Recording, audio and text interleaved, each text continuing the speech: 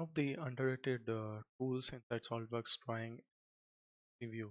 Now, just like the predefined view, we can pretty much it's a little bit same, but bit different from predefined view.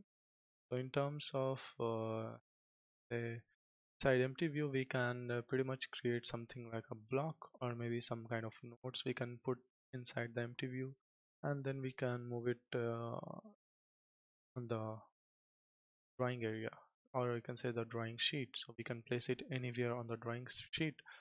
Now to make this clear, let's see how the tool works. So let's go to insert drawing view and let's select empty view.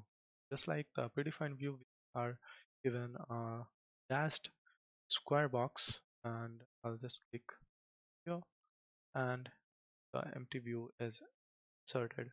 Now we'll have the regular option to use the scale, dimension type, thread display, and so on and so forth. I'll just press the green tick for now. Now there is nothing inside this view, so this is empty, right? But let's say I want to draw something. I'll go to sketch, select a line.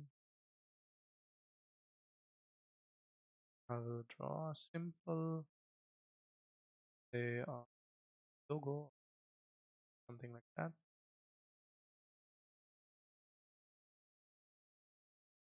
So we have a simple line sketch inside our empty view.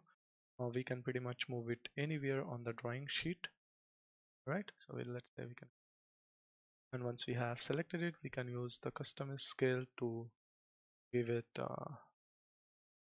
change the scale of our view. So automatically adjust to the particular scale, right? We can also use the thread and all the options, right? You can also see if I insert empty view and then I can say go circle. If I go for a bigger circle which is going out of the box, it will automatically adjust the circle and engulf it inside the dashed square box. It basically acts like a block, you can say, and you can also type in notes over here. So draw rectangles or corner rectangle,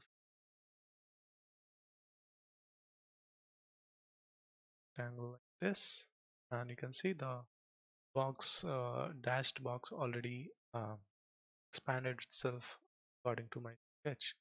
And I can insert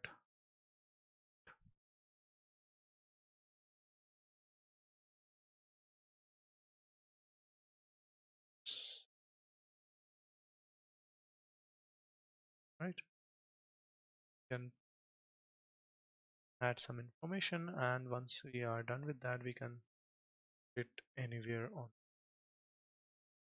So scaling of thing, you can keep it anywhere on the drawing sheet. That's how you can utilize the empty view.